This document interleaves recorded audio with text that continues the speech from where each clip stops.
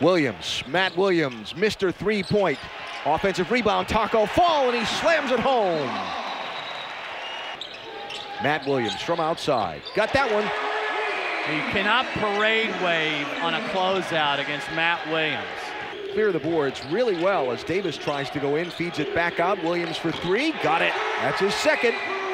We don't have any big guys. As Matt Williams again, he's starting to heat up. Ben Moore to Shemi Ojeleye.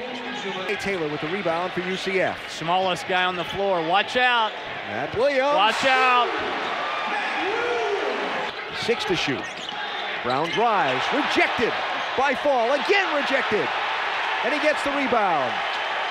Wow. Brown got it for 3. That's a soft closeout. Outside. Ojeleye. Yep. Shot clock running out. He'll drive, get it knocked away. Here comes Ojeleye up to shake Milton, and the rim gets rattled. Milton feeds Ben Moore. He goes up over Tacko Fall and drains it in. McDowell back outside. Nice touch pass from Milton over into the corner, and Sterling Brown buries it. Student section here at UCF. There's Brown. Got it for 3. You've got to figure out how to attack him offensively.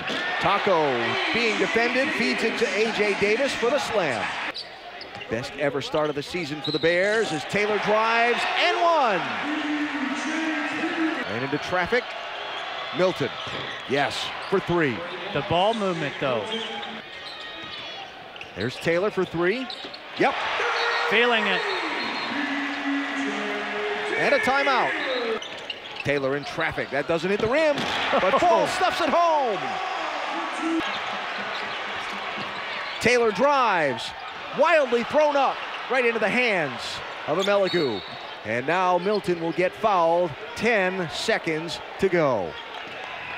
And the Knights fouling and getting no whistles, and that's it. Game will end with SMU getting a physical and a hard-fought 5-point road win in Orlando.